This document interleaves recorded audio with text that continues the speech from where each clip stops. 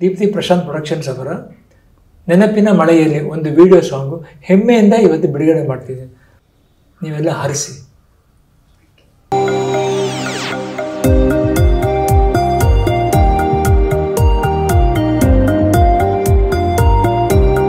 This is a tribute from all Appu sir's fans.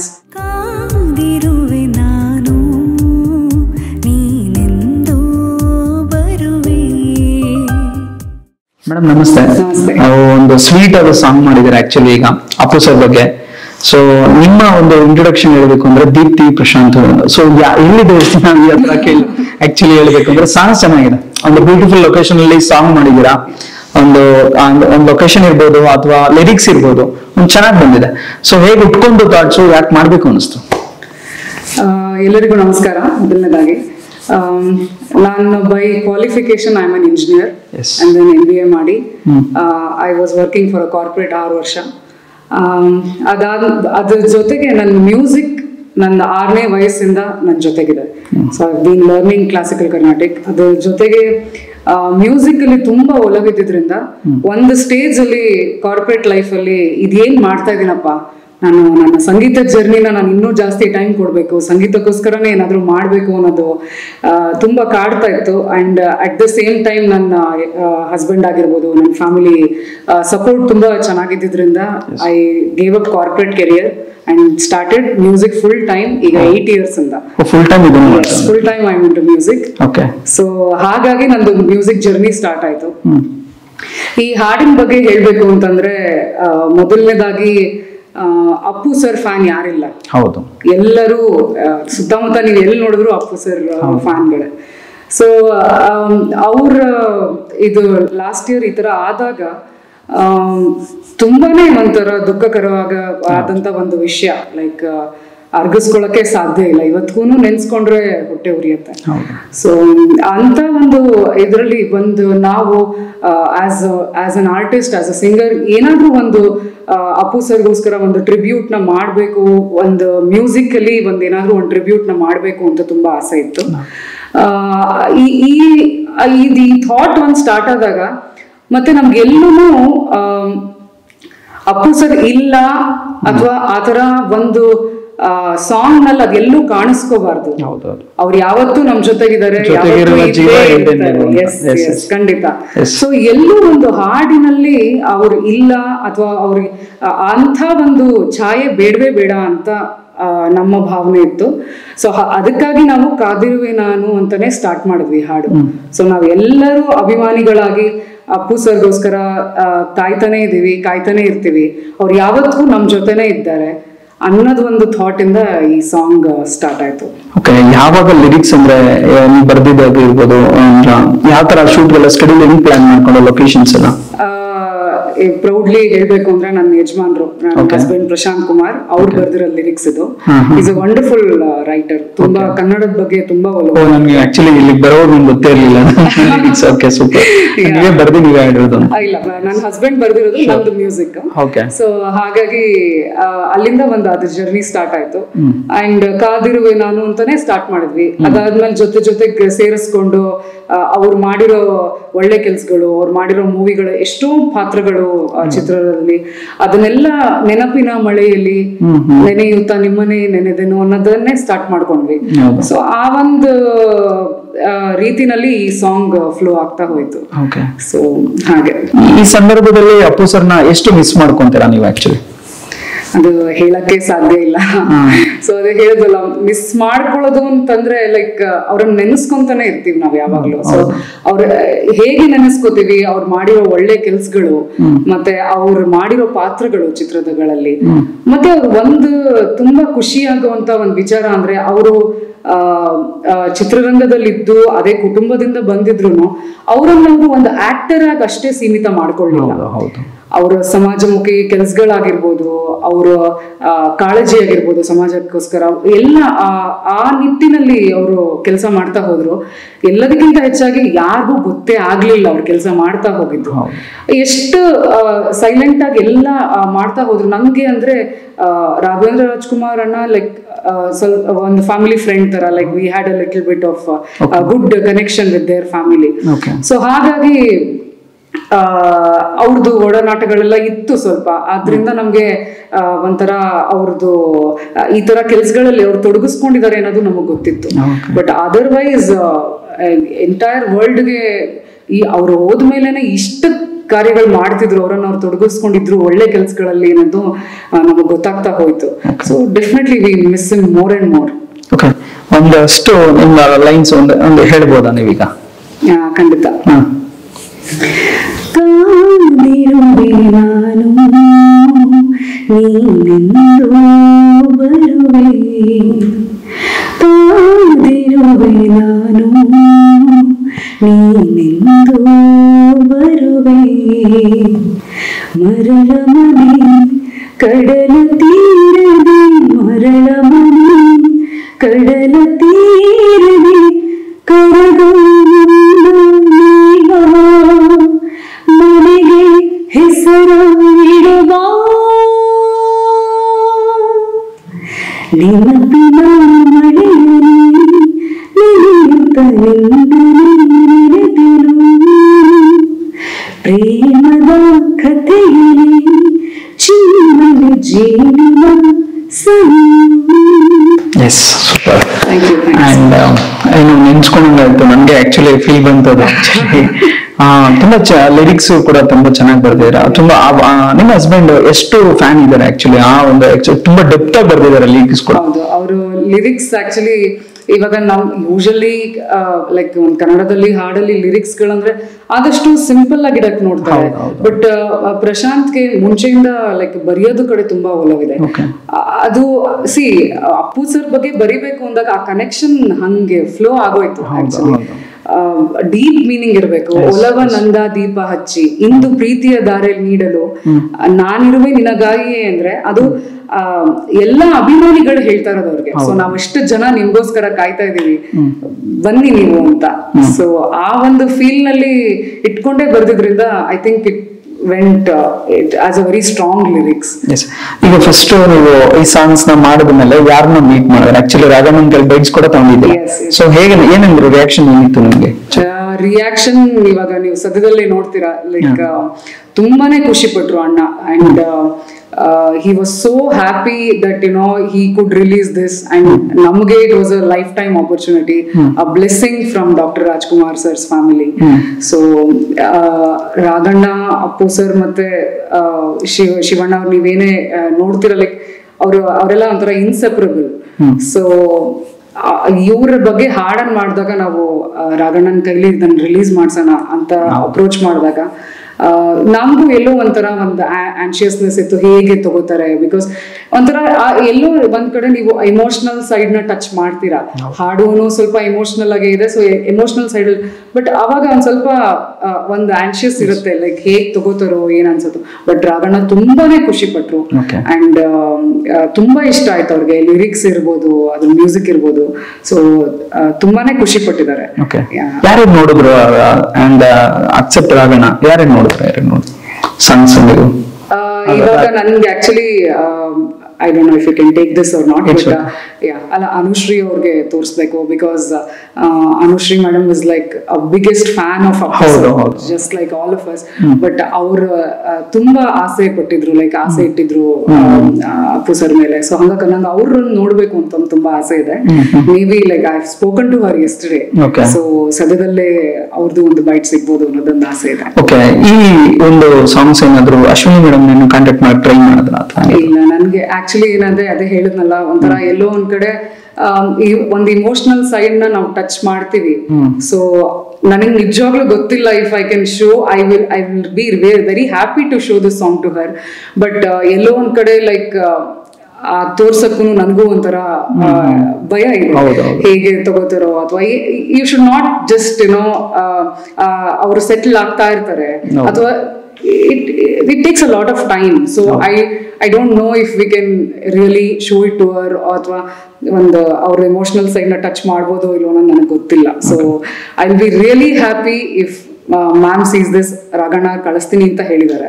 So ಅವ್ರು ಕಳ್ಸಿದ್ರೆ if I can get response from her that will be really nice. Okay, ನಿಮ್ಗೆ dream ಅಂತ ಈ ತರ songs ಆಡ್ಬೇಕು, ಈ ತರ ಸಾಂಗ್ಸ್ ಅಂತ ಪ್ಲೇ ಬ್ಯಾಕ್ ಸಿಂಗರ್ ಆಗಿ ಆಗ್ಬೇಕು ಅಂತ ಇದ್ದಾಗ ಸೊ ಯಾವ ತರ ಸಾಂಗ್ಸ್ ಆಡೋಕೆ ಇಷ್ಟ ನಿಮ್ಗೆ? ಅಂದ್ರೆ ಈಗ ಆಲ್ರೆಡಿ ಬಂದಿರುವಂತ ಸಾಂಗ್ಸ್ ಕೂಡ ನನಗೆ ನಾನು ಒಂದು ಅದೇ ಈ ದೃಷ್ಟಿನಲ್ಲಿ ಹೇಳ್ಬೇಕು ಅಂದ್ರೆ ನನಗೆ ಅಪ್ಪು ಸರ್ ಮೂವಿನಲ್ಲಿ ಒಂದು ಹಾಡ್ಬೇಕು ಅಂತ ಭಾರಿ ಆಸೆ ಇತ್ತು.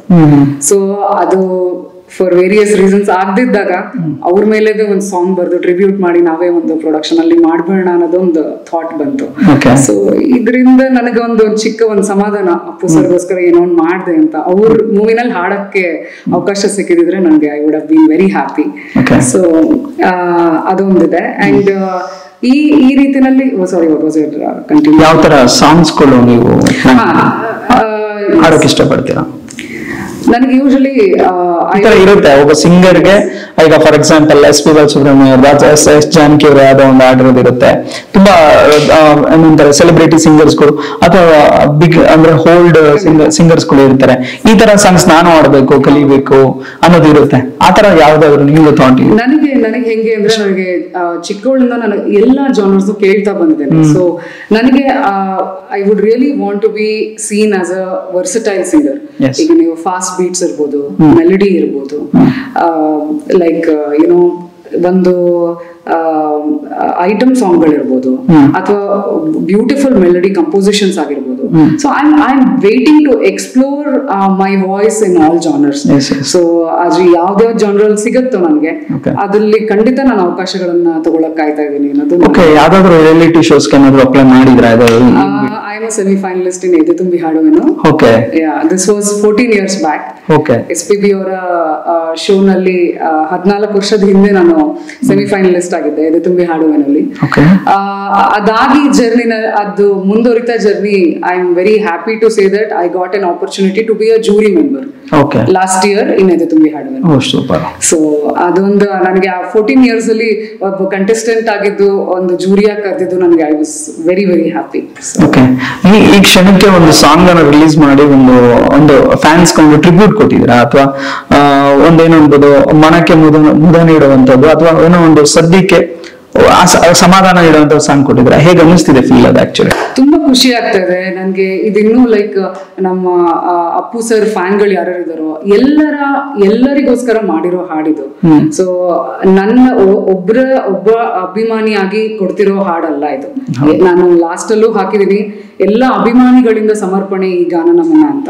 So I will be very happy if this is a tribute from all Appu sirs fans to him.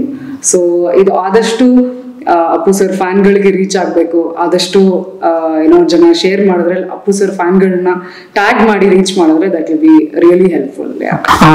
Location ಬಗ್ಗೆ ಹೇಳೋದಾದ್ರೆ ಅದು ಬ್ಯೂಟಿಫುಲ್ ಲೊಕೇಶನ್ಸ್ ಅಲ್ಲಿ ಶೂಟ್ ಮಾಡಿದ್ರ, ಒಂದು ಡ್ರೋನ್ ಶಾಟ್ಸ್ ಇರ್ಬೋದು ಅಂಡ್ ಡಿಫ್ರೆಂಟ್ ಲೊಕೇಶನ್ ಎಲ್ಲ ಹೇಗಿತ್ತು ಅದೊಂದು ಎಕ್ಸ್ಪೀರಿಯನ್ಸ್?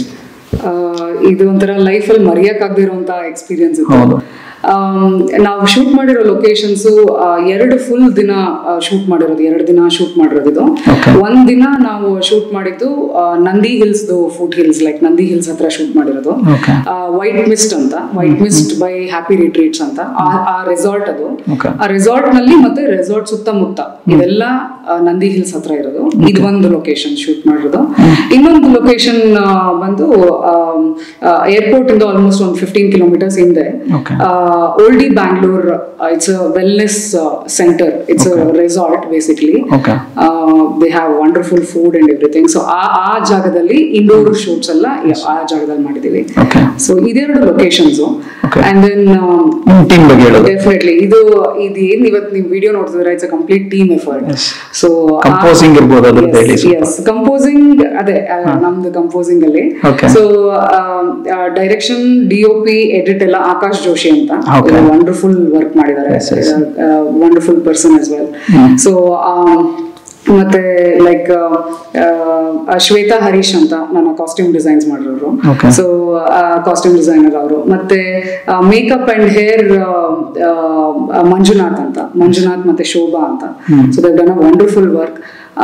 ಇದೆಲ್ಲ ನಾವು ತಗೊಂಡಾಗ ಲೈಕ್ ಯಾರು ಅವ್ರವ್ರ ಕೆಲಸ ಮಾಡಿ ಮುಗೀತು ಅಂತ ಅನ್ಸ್ಲೇ ಇಲ್ಲ.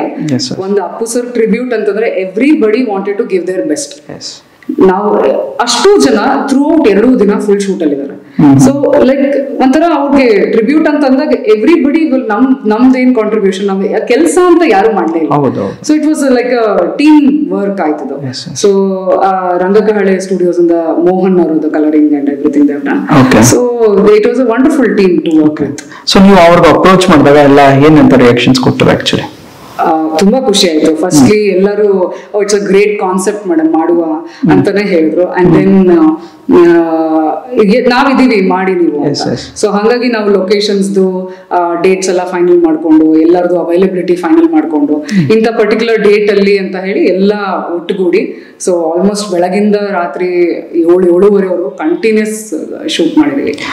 ನಿಮ್ದು ಬರ್ತಾ ನಾನು ಆಕ್ಚುಲಿ ಒಂದಷ್ಟು ನಿಮ್ದು ವಿಡಿಯೋಸ್ ನೋಡಿದೆ. ಆಕ್ಚುಲಿ ನಿಮ್ದು ಒಂದು ರಿಮಿಕ್ಸ್ ಸಾಂಗ್ ಏನೋ ವೈರಲ್ ಆಗಿತ್ತು ಆಕ್ಚುಲಿ, ಒಂದಷ್ಟು ಚೆನ್ನಾಗಿ ಪರಮಾತ್ಮ ಸಮಥಿಂಗ್ ಏನೋ ಅದ್ರೊಳಗಿತ್ತು. ಸೊ ಅದು ಅದ್ರ ಬಗ್ಗೆ ಹೇಳೋದಾದ್ರೆ ತನ್ಮಯಳಾದೇನು ಪರಮಾತ್ಮದು ಫೀಮೇಲ್ ವರ್ಷನ್ ಸಾಂಗ್ ಅದು. ಸೊ ಪರವಶನ್ ಅದೇನು female version. So it's always been my favourite song. ಅದು ಯಾವಾಗ ರಿಲೀಸ್ ಆಯ್ತು ಅವಾಗಿಂದ ಅದೇ ಗುಂಗಲ್ಲೇ ಇರ್ತೀವಿ ನಾವು ಯಾವಾಗ. ಸೊ ಅದ್ರದ್ದೊಂದು ಪ್ರಾಜೆಕ್ಟ್ ಮಾಡ್ಬೇಕು ಅಂತ ತುಂಬಾ ಆಸೆ ಇತ್ತು. And then when A2 music ಅವರು ನನ್ನ ಅಪ್ರೋಚ್ ಮಾಡಿದ್ರು. ಸೊ ಇದ್ರದೊಂದು ರಿಪ್ರೈಸ್ ವರ್ಷನ್ ಮಾಡೋಣ ಅಂತ. So I was more than happy. ಒಂಥರ ಹೆಂಗೆ ಅಂದ್ರೆ ವಯಸ್ಸಿ ಬಂದ ಭಾಗ್ಯ ಅಂತಾರಲ್ಲ ಹಾಗೆ ನನ್ನ ಫೇವ್ರೆಟ್ ಸಾಂಗ್ ಅವ್ರಿಗೂ ಅದೇ ಬೇಕಿದ್ದು. So I think it went great and I am very happy to have done that project. Okay, ನಿಮ್ಮ ಒಂದು ಯೂಟ್ಯೂಬ್ ಚಾನಲ್ ಬಗ್ಗೆ ಹೇಳೋದು ದೀಪ್ತಿ ಪ್ರಶಾಂತ್ ಅಫಿಷಿಯಲ್. ಓಕೆ, ಅಲ್ಲಿ ತುಂಬಾ ಸಾಂಗ್ಸ್ ಕೂಡ ನೀವು ಆಡಿ? ಹೌದು, I do a lot of live shows ಮಾಡ್ತೀವಿ. ಸೊ ಲಾಟ್ ಆಫ್ ಕಂಪೋಸಿಷನ್ಸ್ ಈ ತರ ಇವಾಗ ನ್ಯೂ ಕಂಪೋಸಿಷನ್ಸ್ ಸೊ ನಡೀತಾ ಇದೆ. And all my work is on Deepti Prashant official channel ಅಲ್ಲಿ ನೋಡ್ಬೋದು. ಓಕೆ, ನಿಮ್ದು ಈಗ ಪ್ಲೇ ಬ್ಯಾಕ್ ಸಿಂಗರ್ ಆಗಿದ್ದೀರಾ ಕೂಡ ನೀವು, ಈಗ ಒಂದಷ್ಟು ಫಿಲ್ಮ್ ಮಾಡಿದ್ರ, ಯಾವ ಪ್ರಾಜೆಕ್ಟ್ ಮಾಡಿದಾರ ಪ್ರೀವಿಯಸ್? ಈಗ ಮುಂದೆ ಅಪ್ಕಮಿಂಗ್ ಪ್ರಾಜೆಕ್ಟ್ಸ್ ಯಾವ್ದು ಇದೆ ನಿಮ್ದು? ಸೊ ಇವಾಗ ಮಜ್ಜಿಗೆ ಹುಳಿ ಅಂತ ಒಂದು ಮೂವಿ ರಿಲೀಸ್ ಆಯ್ತು. ಸೊ ಅದರಲ್ಲಿ ಆಲ್ಮೋಸ್ಟ್ 2 ಸಾಂಗ್ಸ್ ಆಗಿ ಸಾಂಗ್ ಅದರಲ್ಲಿ ಒಳ್ಳೆ ಅಪ್ರಿಸಿಯೇಷನ್ ಬಂತು ಅದರಲ್ಲಿ.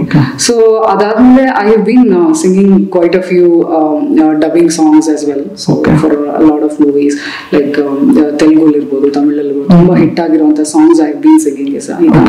So it's been quite a lot of journey. ಒಂದು 8 to 10 years ಇಂದ it's been quite a long journey.